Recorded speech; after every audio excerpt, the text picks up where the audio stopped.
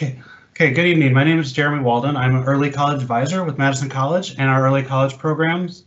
And welcome to the Nursing Assistant Information session for the spring of 2022. These are for students who are looking forward to taking nursing assistant somewhere in the fall of 2022 or spring of 2023. I'm going to quickly, we've got some people from Madison College here with me, and I'm going to have them introduce themselves real quick. And what they do. We will start with early college advisors. As I said, my name is Jeremy Walden. I am covering the Eastern region and some of Dane County. We have Renuka and Kiana here. Kiana, you want to go first? Sure. Hi, I'm Kiana. I'm an early college advisor, one of the newest, and I'll be serving the Columbia County area. Renuka? Hi, I'm Renuka Kunwar, and I'm an early college advisor as well. I'm working with Start College Now students as well as the Gateway to College program students. Marie, it looks like Jamal's not here, so it's up to you. I'm Marie Duzio. I am a program chair in the nursing assistant program. So part of my job is to help students navigate our bureaucracies.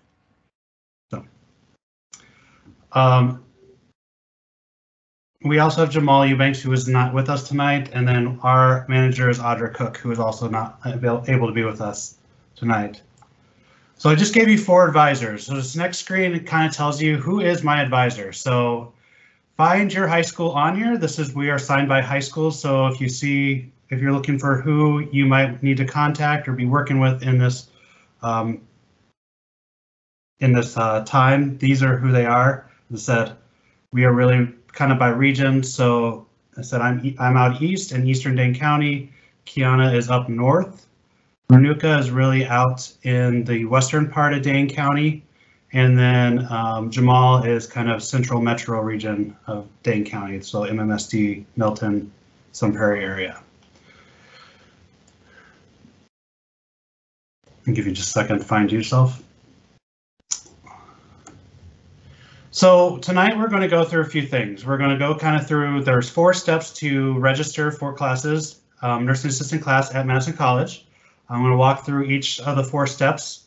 And then there is also some expectations that are required for nursing assistant that are state regulated and not really non-negotiable and flexible. So I'm going to ask at the end for Marie to hop in and kind of go a little through that as well.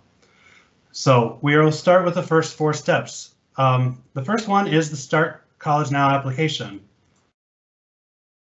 This needs to be filled out and submitted to your high school. So it does not come directly to us. It comes to somebody at your high school, usually someone in your counseling office. Each school kind of has a different person, but check with your counseling office on who it goes to.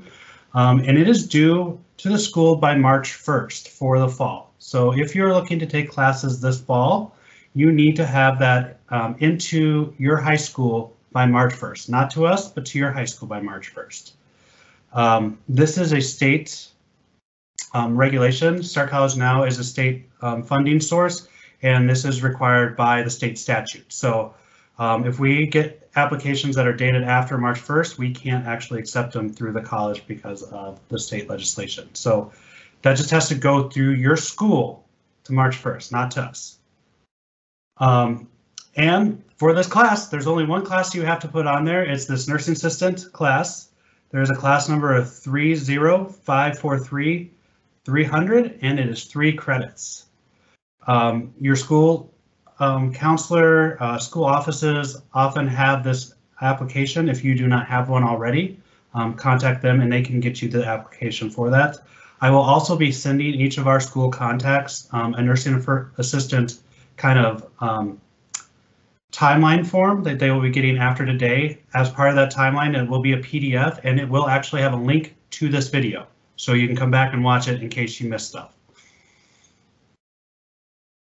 So that's step 1.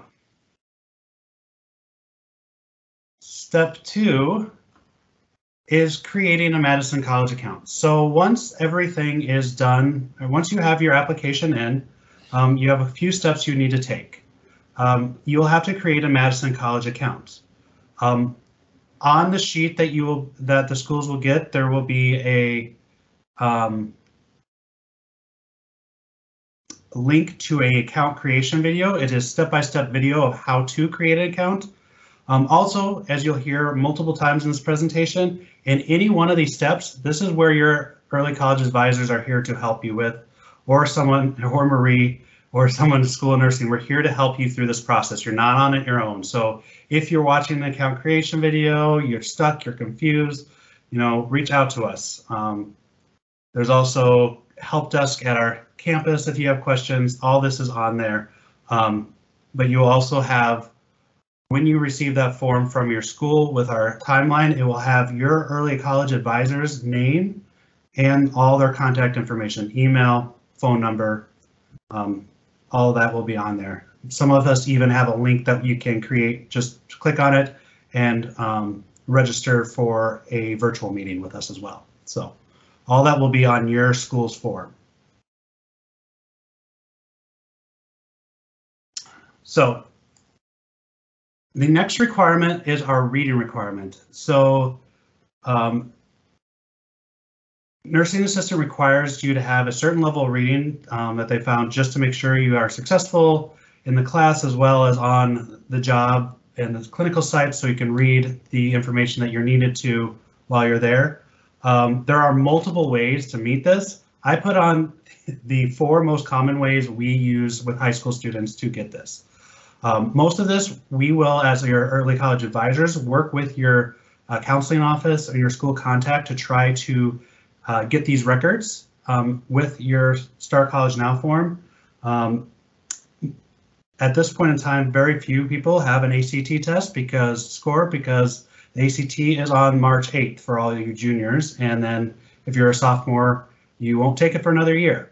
So because of that, there is also the ACT Aspire score that you took as a freshman or as a sophomore that we can also get from your school. And then some schools are also offering the pre-ACT, and we can get those. The 4th is this Next Gen Accuplacer score. This is a test that you can take through the college. And if this is something where you don't read the score or we don't have scores for the others, we will ask you to take through the college.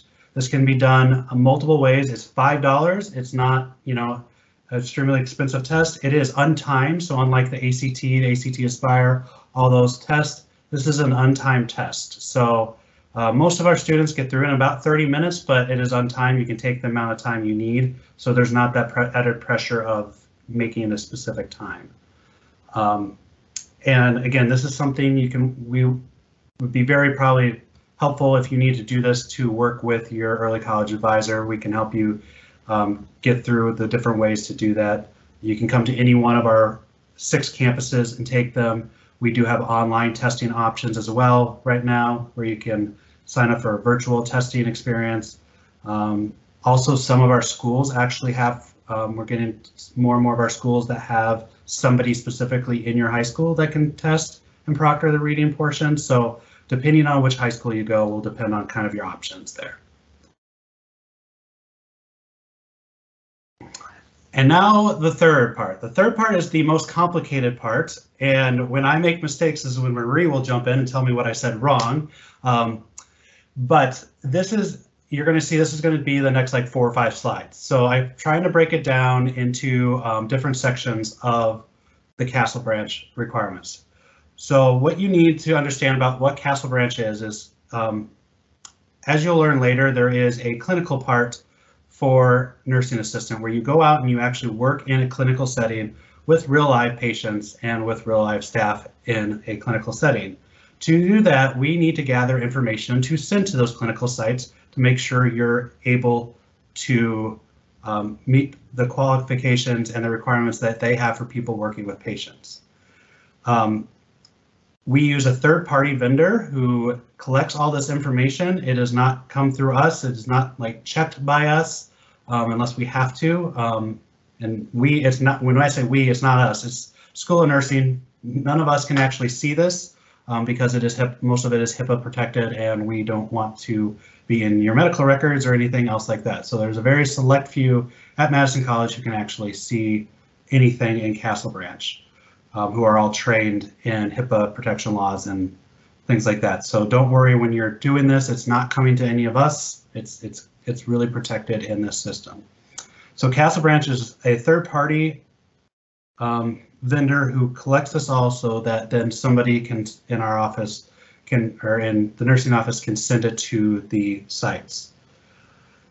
The first thing you will do in Castle Branch is you'll go to castlebranch.com and you'll actually have to purchase a package. The package code is MJ17. It is $68. It is subject to change. It was $68 last time I saw, which was a couple weeks ago. I believe it's still that way. And most high schools, this is the one fee that most high schools do not cover. There are some high schools that do, so you would want to double check with your high school if they would cover this, or if it's up to you as an individual. But the majority of our high schools do not cover this charge. There's a package code. It's MJ17. You'll know it's the right code because it will say Madison College Nursing Assistant, and you'll know all that there. Again, this will all be on, all this information will be on this document that your schools will receive tomorrow or early Wednesday, depending on when the video can be uploaded and linked to it. There is also an option to purchase an ID card. You do not need to do that, so you will not need to spend any more than this $68. There will be 2 or 3 other times throughout the process it will offer you something else to do, such as free expedited shipping. You do not need to purchase anything else other than that $68. So all of the documents we'll be talking about have to be uploaded and accepted by Castle Branch before you can register. Before you will be deemed eligible in our system, which is a code in the backside of our system to register, all this will have to be done. The health screening process may take up to 3 weeks or more. It's actually more depending on some of the vaccines that are required now. So please, this is something you'll want to start as soon as possible to get through, to be eligible to register for us, which will be May 16th or May 11th is the first day that you can do that.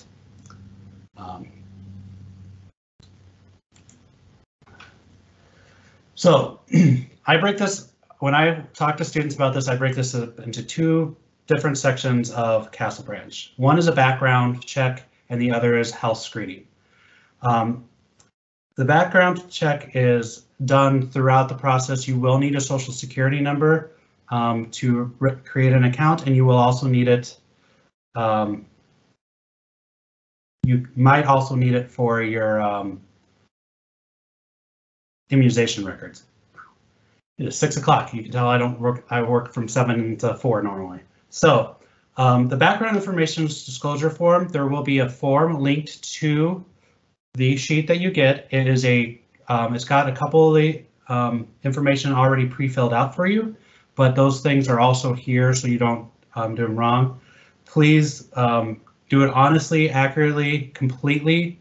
Answer all the yes/no questions honestly, knowing that if you answer yes, it is not going to automatically disqualify you from any of the program. You just want to make sure you answer it honestly, and if you answer yes and it asks for more information, provide the information that it is requesting you to provide.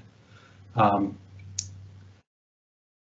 as it says here, if you're concerned about anything on that, you can contact Marie. She can talk you through those, and she'll be able to understand. She understands more about what might cause you not to pass the background check or be able to participate in the program. Again, that would be just between you and her, so those are a confidential conversation. You'll then want to scan, save a PDF or take a picture. So you can take a picture of your bid form to upload.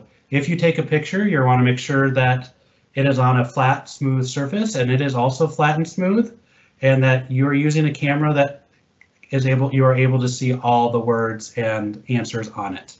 The form you'll get from us is a fillable PDF, so you can fill it out right there on the computer. So and just save it that way.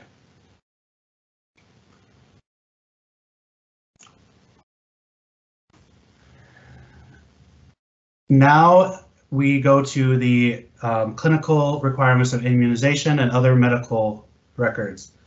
So the easiest way to find all of this information that you will need for your immunizations is to go to the Wisconsin Immunization Registry, or the WIR.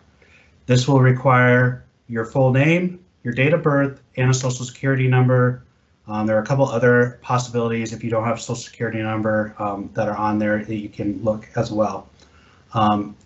But if you have done, now this is a caveat, and I can tell you this because I'm not from the state of Wisconsin, so mine is very incomplete on here because most of mine were done when I was a child in Colorado. If you got most of your immunizations here with the state of Wisconsin, they will be there. If you have not, you might have to go more through your doctor office to get a more complete record and go through my chart. All of these, if you've gotten all your series here in the state, will be on it. It's your measles, mumps, and rubella, the MMR, your varicella, which is your chickenpox. This is one that sometimes, occasionally, we have students who have actually did not complete this because they got chickenpox. So there is a different way that will be listed on the form you'll receive to prove that you are immune from chickenpox as well. Technically the same with MMR. That's not very common here in the United States though. And then the tetanus, I never get these right. Diphtheria and pertussis. Am I close? There you go. And that's your Tdap. So that is one that has to be done every 5 years, or 10 years. Sorry, every 10 years. Most of you probably got it renewed when you went into middle school. So that's usually when your doctor's office will do it. If you did not, that's kind of the other one that students sometimes have to get if they didn't get that going into middle school. Right now, and this is where I might ask Marie to jump in if she has any updated. Right now, completed COVID-19 vaccination series is required to enroll. That means your first 2 doses are required. As of now, we're still not requiring a booster. Correct, Marie? Only very few sites are requiring the booster, but we anticipate that that will become the norm. Correct. In the near future. But so so as of right now, you will not have to do that to register. However, that could come at any time. We could get something 3 weeks from now. It's a never-changing process, and as soon as we know it's required, we'll also let you know that it's required. You know, if you're eligible for it, knowing that it's probably coming down the pipeline, you might want to just go get it done and not have to worry about it either. So. And then the last one is the flu shot, and this has to be this year's. And when we're talking about this year's, it'll be next year. So this next fall's flu shot. So this is not something you need to go worry about at all right now. So if you did not get the flu shot for this current flu season, we're not looking for that one. We're going to be looking for the one for next fall, which is not available till September 1st. So you will not do that really until you've started the class. And again, you'll be reminded by this, by your instructors, by our office, everyone to kind of make sure, remind you need to get this done as soon as possible once it becomes available.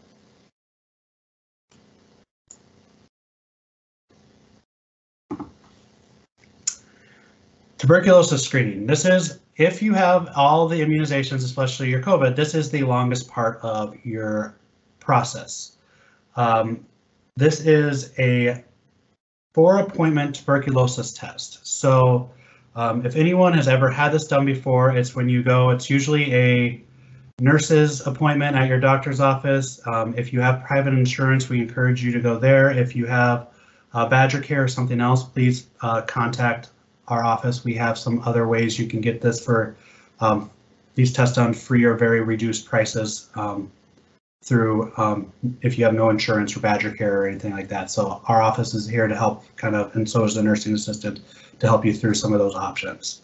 But what they will do is you will go in, they will put a fluid underneath your skin. You will need to go back and have a second appointment 48 to 72 hours later to get it read. They will give you a results of that reading. You want to keep that. You will then do the exact same test at least a week later. So if you went in on Monday, you can't go in until at least the following Monday to do it again. And so you will get that done twice. It is to make sure they are not getting a false negative test result. So that's why they're requiring you to basically do the test twice. So it's 4 office visits in total, and it takes about 2 weeks to get through that. Then the last 2 are really simple in Castle Branch. They're just kind of yes/no questions. There's, do you have health insurance? And asking that you, if you have it, to say yes. If you do not, they'll have another set of questions for you to go through. And then there is a functional abilities. Right in Castle Branch, there is a way to download the functional abilities of what they're asking you to do. And these are simple functions that you need to be able to do while working with patients. It's anywhere from lifting a certain amount of weight to being able to smell, different functional abilities that you need to working with patients. Again, it is, have you received this? Well, you have, because it's right there to download. And can you do it? A yes/no question. And I believe in there it also states that you can do it with certain accommodations if there are certain things that you can't do, correct, Marie? Okay. Again, I know I'm throwing a lot of information at you. Well, you can ask questions at the end. We are here to help you through this entire process. It is not meant to scare you away by any means. It's meant to prepare you better so you're not worrying about it 2 weeks before you register. Right now you have a bunch of time. We got until May. So we have a bunch of the time to get you through this. So, and then step 4 is that registration. So you're all done with that. It's all been cleared by Castle Branch. You've been tagged in the system. You're good to go. The School of Nursing will send you an email letting you know you've been approved. We will also know. So we will you will also get something from your advisor saying, hey, we know you're now completed. If you want some help with the registration process, please set up an appointment with us and we can do that as well. You will enroll through your My Madison College Center, which is where you created that account. We can prepare you to do this even before all this is done by putting your preferred class in a shopping cart and waiting. As soon as you're clear to go, you can go in and just click submit and go into that class as long as there's still room in that section. So we are happy to walk you through this while we do the Castle Branch, help you with Castle Branch stuff. If you want to put stuff in your cart, you can set up an appointment with us later. Once you know you're ready to register, you know, whether it's a phone call, a virtual appointment, or a bunch of us, most of us will be out in schools here and there throughout the spring. So if you want to meet us in person, we can do that as well. So that is the last step. And just as she disappeared from my screen, this is where I was going to pass it over to Marie to talk about kind of what is expected in the nursing assistant classes. And we're going to start with dress code. The nursing assistant class is basically preparing you to become a healthcare provider. And so our dress code is sort of the conservative version of what employers are looking for in employees. You do not have to wear a specific school uniform, but you will be wearing scrubs. You'll want the least amount of makeup, the least amount of fingernails, the least amount of jewelry possible.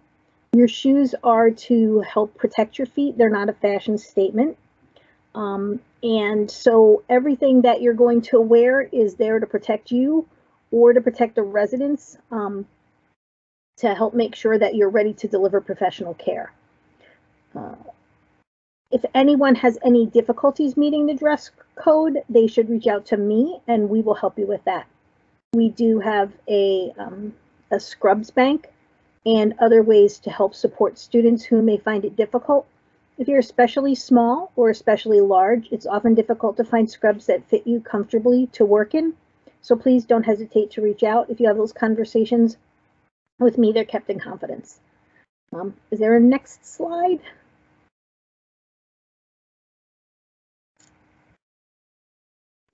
So we will give you a name badge when you're in the program. Some clinical sites will require you to get an additional name badge for their facility.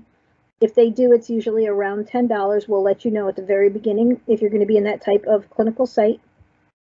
And again, you're preparing to be a healthcare provider, so you want to look professional. So you want to make sure your scrubs fit you well, that they cover everything that they should cover, and that they don't form an infection control hazard by having the bottom of your pants dragging on the floor and picking up germs, or if you're wearing a long sleeve shirt underneath your scrubs, that it doesn't prevent you from washing your hands appropriately.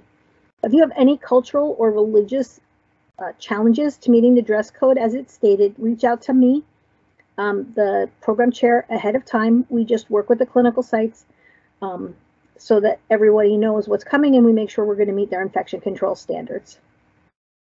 Thanks, Jeremy.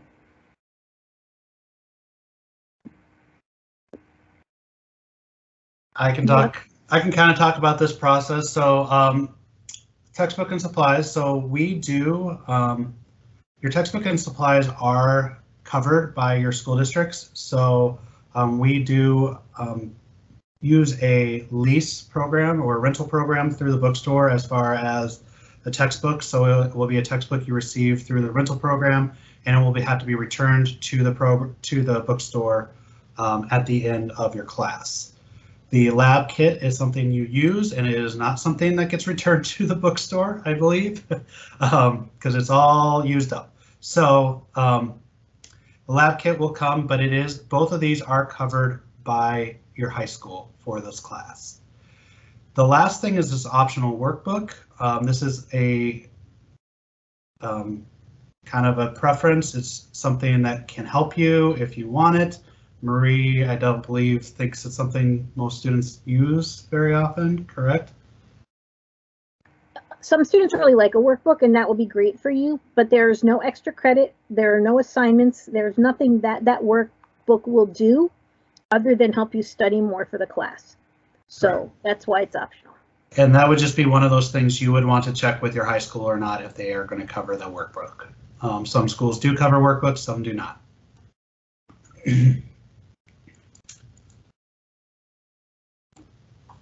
The next part is accommodations. So if you are somebody who needs accommodations, you know, you might have a high school IEP, a 504 plan, or even if you just have a medical condition or a mental health condition that you feel like you would need some type of accommodation to be successful in college, please reach out to Disability Resources Services. Their information is here. It will be on the sheet you will receive from us. If you are having issues or if you have more questions about that, many of us can also help walk you through and help you get connected with the right people at the college to get through this.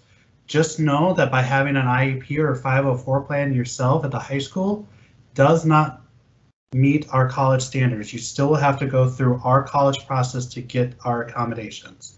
High school and college accommodations are sometimes different in what we can do and how we implement them, but our Madison College faculty in general, not just the nursing assistant, but anyone in our college has to use the college accommodations that are approved for by the college. So if you need any of that, please, again, reach out to DRS directly or reach out to your early college advisor and we will help get you in contact with the right people.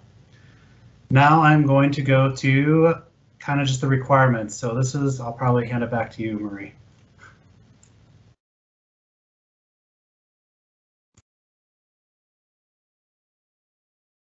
And I will say, when it comes to an accommodation plan, it is never too early to start working with DRS. One of the reasons I say that is in the past we have had students who are deaf, and it takes time for the sign language interpreter to be able to also get through the Castle Branch process to be able to go into the clinical site.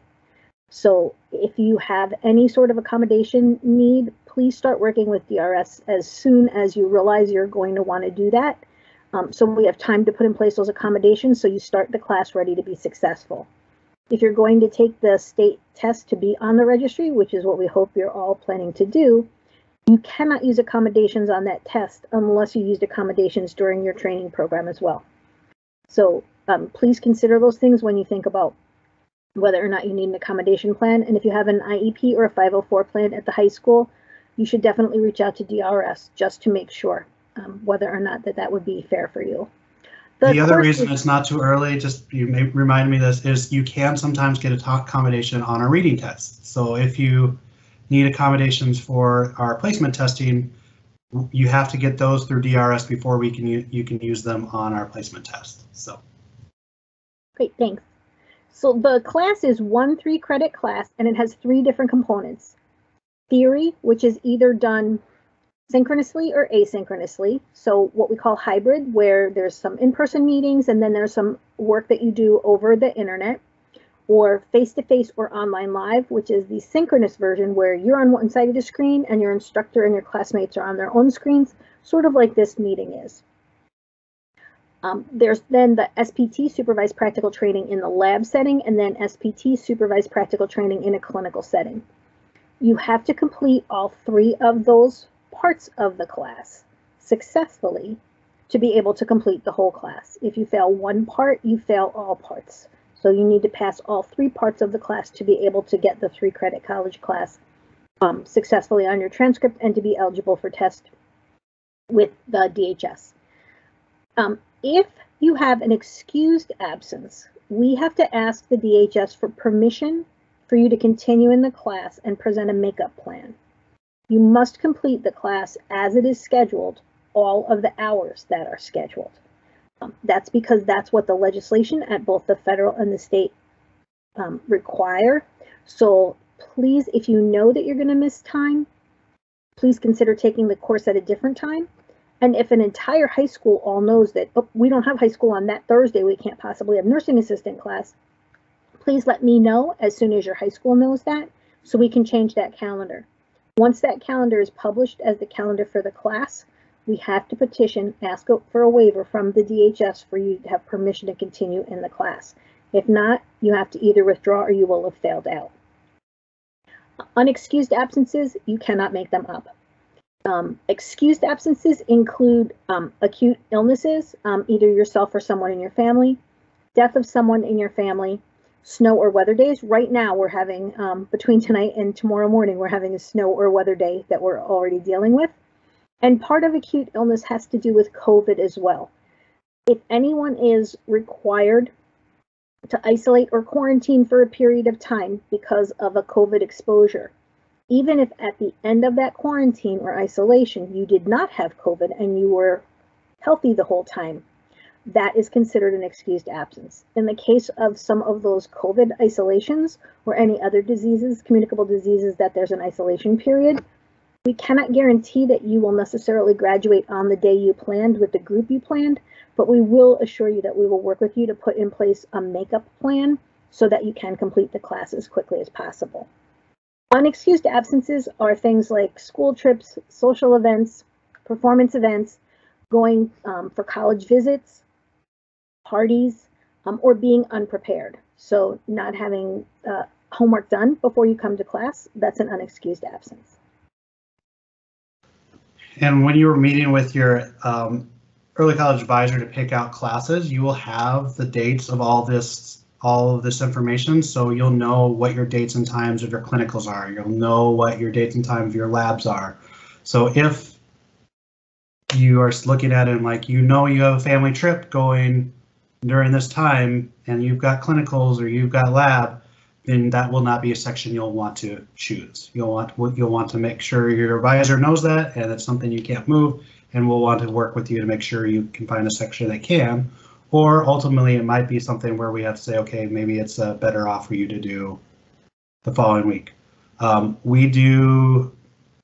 It's not a big deal. Most of you have probably taken the fall, but we do have a different spring break than most of our high schools. So if you're looking at a spring section, that's going to be an issue, is you probably have stuff to do on your spring break, because there'll probably be class then. If you're a cohort, high school cohort, what we try and do is give you off both spring breaks. But you should know that it's not always one high school that's in that class.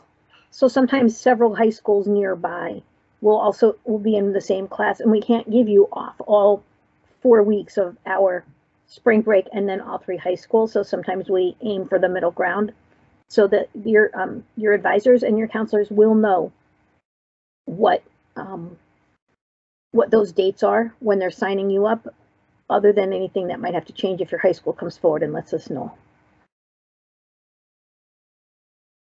This is not a self-paced course, but you can work ahead. We always tell you can work ahead, but don't fall behind. There are deadlines for everything. You can do pretty much as much of those classes you want as fast as possible. And if you know that you have something coming up, it's a good idea to work ahead so that you can make sure that you have time for those social events, as long as they're not planned for the same time you're supposed to be engaging in in-person learning. There are no late assignments accepted. We do allow you one NQA now, no questions asked. So that's one thing that we have found is will help many more people be successful, is one time. You can basically, you just log into the learning platform and you check the box and you say, I need to use this, and then we give you 1 week to make up that assignment without academic penalty, but only one time. And so think of it as no late assignments, and then you'll have that one grace period there. You have to meet all the benchmarks. So even though there's no test question that asks, were you on time? Did you wear your uniform? Did you treat your classmates and your instructor professionally? You do get a grade for those things. And so you can academically be doing really well in the class, but if behaviorally you're not appropriate to be a healthcare provider, you could then be unsuccessful because there are benchmarks for that as well. And then the grade scale is there. 75% is our minimal passing. There is no D in nursing or nursing assistant. As Jeremy said, you're going to need to have internet access even if you're doing a face-to-face class. We have student technology help desk. They can help you with a lot of things. They are not a 24/7 help desk, but your instructors will let you know what to do if you run into some challenges and can't reach them and it's a weekend or an evening and you have assignments due. The theory part, the first part, is around 50 hours, more than 50 hours of internet work. So quizzes, check your understanding quizzes, discussion boards. You don't do all those assignments when you're in an online live or face-to-face class. Instead, you do activities that are similar that cover the same content in a different way in that face-to-face setting. One thing to have that conversation with your early college advisor and your high school counselors is as to what type of learning is best for you. If you know that you do really well learning over the computer, that's one thing. If you know that you don't learn well, you do much better in a face-to-face setting, that'd be something else to consider.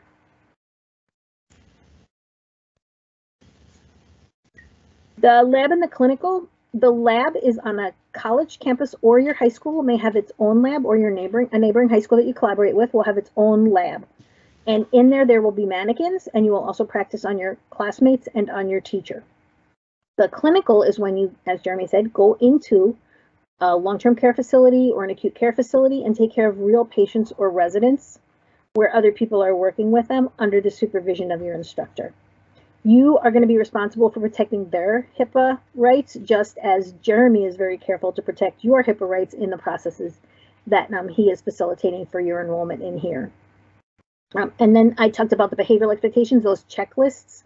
There are 41 skills that you will learn and demonstrate that you can perform in the class, and then your employability skills, which are all those behavioral things. Are you on time? Are you a good communicator? Are you a good team player? Do you follow the dress code? Do you learn from mistakes? Those types of things. And that is it. So now it's time for